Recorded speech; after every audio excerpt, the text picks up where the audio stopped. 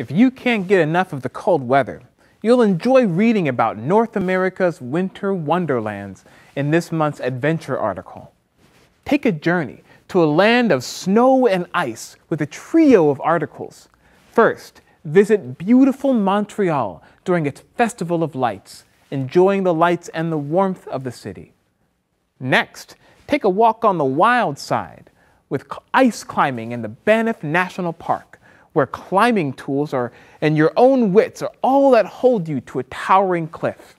And finally, admire the beautiful ice caves on the shores of Lake Superior.